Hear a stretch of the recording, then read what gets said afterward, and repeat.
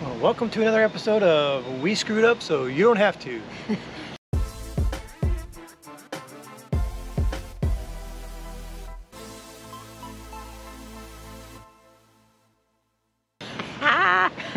It's got a nice ring to it. I like it. We do a lot of these videos where we screw something up really, really bad and we share it with you so you don't have to go through the same pain that we're about to go through. Yeah, you're welcome. This time it's a doozy. This was a big one.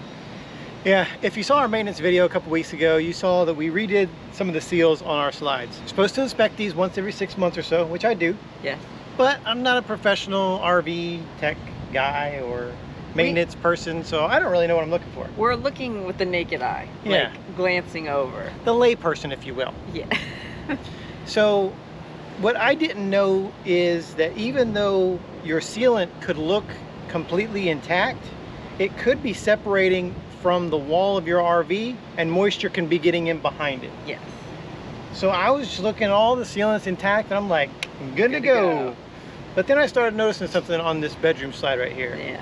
We started noticing the Schwintek teeth started having Shaving. little issues. Yeah. Underneath, we started seeing some rusty nails. Yeah. Or screws. The screws that go in are starting to rust. So that's never good. Rust means water's in there. Yes. And at first, because there's another part where the wood is exposed, Yeah. because the roller has started digging into the wood and the underbelly of the slide. So I thought that that roller mechanism had dug into the wood and exposed it and moisture had gotten in through there. Well, the bolts of the roller, not the roller itself, the bolts. But it turns out some of the sealant was starting to separate from the wall of the RV and moisture was getting in there and it was running down the inside of the slide. Yeah. And pooling in there, soaking into the wood, starting to rot it out, and then the slide started to sag.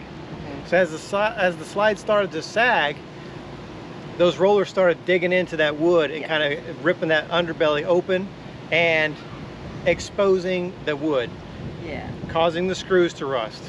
And because the slide is sagging, it didn't line up the Schwintek mechanisms the way that it's supposed to, and those teeth started shearing themselves off. But it's a good thing that we noticed it when we did, because eventually this would have ended in a failure. Either it would have ended in the Schwintek system failing, or it would have ended up with us down here on the ground. Falling through the bottom of the RV slide. So we have to get it fixed. Yeah. We're gonna have to have the whole bottom floor of this bedroom slide replaced. Yes. Well, and it taught us now that we can't just look at the sealant and say it looks good. We actually have to feel it, touch it, move, see if it moves. And it's always good to go out right after a fresh rain. Yes, and this happened in Florida where we're getting tons of rain like every other day. So even if your sealant looks intact, after the rain, just go and like start pushing on the sealant right there. And if you see water squirt back out from behind the sealant, it's getting in, and it's going to eventually cause damage. You're going to end up in the same situation that we are. So over the next couple days, we'll take you along with us on this painful journey. I think the most painful of it all for me is the fact that they said they are absolutely not going to plug our RV in while they have it. Therefore, everything in our fridge and freezer is going to be a loss. We have to empty it out before we go, which means we gotta buy all that stuff all over again. Thank you to the sponsor of today's video, RV Mattress by Brooklyn Bedding. One of the first things you're always going to want to do when you get your new RV is change out the mattress. Absolutely. Because the mattresses that come in these things, it's like sleeping on plywood. Yes. Honestly. We have the Aurora Luxe. Yes. In the soft. Oh yeah. In the RV King, and it regulates our body temperature. It has like science going on in there that keeps you at a perfect 88-degree sleeping temperature. But if that's not for you, they have a bunch of different styles, a bunch of different firmnesses. Yes. And they're custom made for RVs. Yes. So they will fit in RVs. Exactly. Unlike some regular mattresses that you'll find in the store. They also come with a 120-night sleep trial, a 10-year warranty, and free shipping directly from the factory in Arizona. They don't just have mattresses. No. They have accessories. I love accessories. We have the pillows, the sheets. Our daughter has one of their weighted blankets. They also have mattress protectors and all kinds of other accessories. Hey, check this out. This is the most coolest part. We can save you 25% on your next RV mattress with RV Mattress by Brooklyn Bedding. All you got to do is pop over to the link in the description of the video and use the promo code WAGS and save 25% at checkout. When we move this morning, tomorrow morning we take the RV to go and get the bedroom slide fixed. This is our spot. We stayed hooked up because there's no real need. We're just staying overnight and it's pretty level. So a lot of spots, if they're not level, we will unhook so that the RV's leveled. But since it's pretty level, we just stay hooked up. It's easier to tomorrow morning. All we got to do is just unhook the power cable and the water and roll out. And even though we're only staying overnight, Scout has to come out and get his sunshine today. Not ideal to pay $45 a night to stay overnight. No. But worth it to miss the traffic tomorrow morning. Yes. That would suck. We could have stayed at 1,000 Trails and stayed for free, but 45 bucks to miss all the traffic, I think it's worth it. Yes. But since we got the discount, and we gotta get up early, and we gotta fight traffic. Yeah. Hashtag worth it. Oh, Scout's all pissed off now. He has turned Blackbeard and he is now bobbing at traffic. Okay. All right, let me show you what we got to do this morning. We have to get everything out from under the bed. Let's go around and take a look.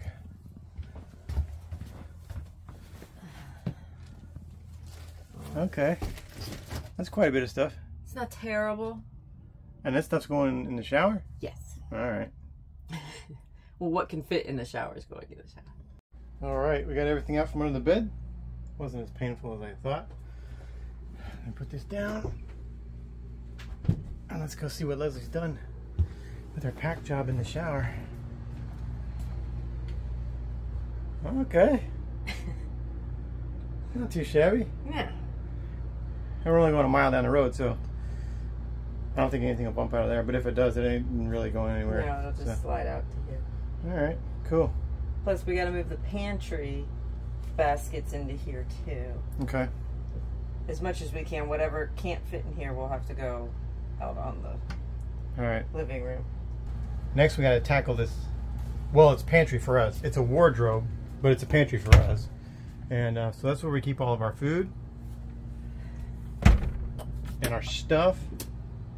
And so we're going to move all this, well, some of it into the bathroom, and then whatever's left over we will move into the living room between where the slides, next to the island, between where the slides come in. Yeah. All right, let's do it. Okay.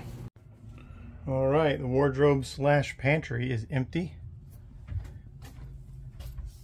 Did a good job? I did a good job. All right, let's see. There it is. Most of the stuff from the under the bed is in the shower, and then most of the stuff from the pantry is in the bathroom. And how is it staying in there, you ask? Well, Leslie put some tension rods that we normally use for the refrigerator here at the door, just in case it does shift. It'll be just another barrier. I mean, it might blow through there, but at least we gave it a try. Exactly. Oh, I think it's not as bad as I thought, huh? No. No, it was bad. I thought we were going to have to put some stuff out here, but... Yeah, it looks like everything's going to fit in the bathroom. And they're not going to be working in there anyway, so it's not that big a deal. No. Well, I dropped the RV off. Yep. It's supposed to be done, I don't know when. They said maybe tomorrow. Is that what they said? Yeah, maybe tomorrow. It better be tomorrow. Yeah, well, the problem was I told them that the guy I originally talked to said we'd have it back in a day. Yeah. And they're like, they looked at me like I was crazy. They're like, who'd you talk to? And I said, I don't know. And the dude said it'd be 8 hours of labor and we'd have it back Same day, if not. same day or the next day. And he goes, oh, you must talk to Pete. Is Pete notorious for doing that? I guess. So if we don't get it back tomorrow, Pete got us. But as we were leaving, they're pulling it into the bay. They should be able to do it. So they should be able to. And it's only 8 hours authorized of labor. Yeah. So they're only going to get paid 8 hours of labor. So they're going to want to get it done. Yeah. And get paid. And get it out of there. And get it out of there. So it goes in. Yeah. But we're out at Leslie's sister's house, staying at least tonight. Yes. And got Scout outside, and dude's a swimmer. He is. He wants to go back. He got a taste of the lake, and got a taste of the swimming pool. It's trying to get to it right now. He wants to jump in. He wants to go swimming. Well, that didn't go as planned. Does it ever? I think they did a good job on the slide. I don't know. I really haven't looked at it too closely. We didn't have time. Well, it closed properly. It closed and opened properly. It was flush again. Yeah. So there was no gap. They didn't do a good job at communicating. They told us that yesterday, at the end of the day, they would call us and give us an update and give us an idea of what time it would be to pick up the rig today. They didn't do that. No. I called them first thing in the morning and they're like, I still don't know. Well, and they said, it's halfway done. Yeah. Well, I'm like, well, you started at the beginning of the day yesterday and now it's halfway done. They didn't start at the beginning. So they said it would be between 3 and 5. The problem is we're an hour and a half away. Yeah. So I'm like, well, I need to know around 3 so I can start heading that way because traffic's gonna start building up to Orlando. Yeah. And she's like, all right, cool. It was about 2:50 you decided to call. I called and she's like, oh yeah, it's ready. I was just waiting for the silicone to dry and by the time you get here it should be good. I'm like, why didn't you call me? Say we just siliconed it. So because of traffic, we got there and it was like 10 minutes till they closed. It was like 20, but yeah. So we had to open up the slide and get all the stuff out of the bathroom, quick put it in the pantry and quick put it under the bed, and we opened the bed and then... That was my breaking point. I lift the bed up and the freaking struts completely fall off. Fall apart. So when they were taking the slide out, something happened. They did something. So we're gonna have to fix that. Yeah. We had to completely take the struts out, and then we had to, they were dangling, prop the thing up with the board, so that we could get all of our stuff in. Yeah. So we did that in a hurry, and then the angle to get out of there was really crazy. Yeah. And then the other thing is, they told us, don't leave anything in your fridge. Yeah, they said we're not plugging it in. We don't want your batteries to die. We don't want your food to perish. So don't leave anything in your fridge. So we didn't. We weren't doing any grocery shopping. We were just kind of letting our food like a trit.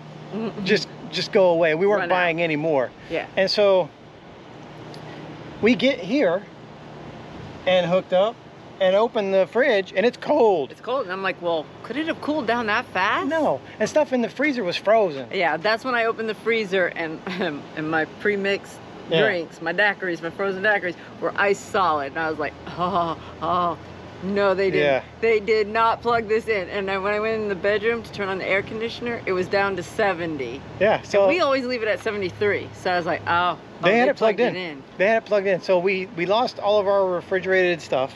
Because I have no reason, apparently. So anyway, we're set up now. We're here at Thousand Trails Orlando. We'll be here 3 weeks. We didn't get to film any of that because we were in just such a hurry. Well, the guy, by the time we got the stuff put away so we could travel again and the capture plate back on, it was closed already. The guy's sitting there at the fence waiting for us to pull out. And I don't want to rush because I don't want to break anything or tear anything up because every time I rush, I forget something and I break something. So I was like, take my time. I don't care if this guy don't get home on time. I got to make sure that I don't break anything. Yeah.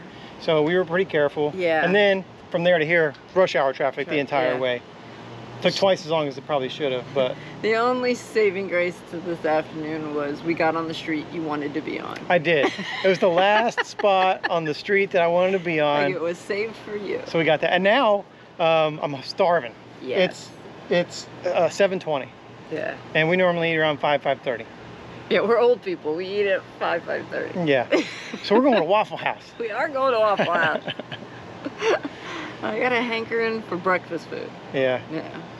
Well, it's the next morning. I had to go get my sunglasses, America. But I wanted to go and look at this slide job that they did because when we got in last night, it was a little dark out. So it looks like, they put the new slide mechanism in there. So the teeth are good there. Let's see what else they did here. They resealed this whole line here. Check the mechanism on the other side. Yeah, all new Schwintech stuff. They did seal. I was concerned, some people don't seal across there because there's a gasket inside of here. When we had our Montana, they didn't seal at the factory right here, and this gasket inside of here was faulty and water got in there and ruined the slide floor on our Montana. So now we've had the slide floor replaced on our Montana and our Alliance. But the Montana was their fault and the Alliance was our fault. So let's get up underneath here. They did replace all the screws and resealed here.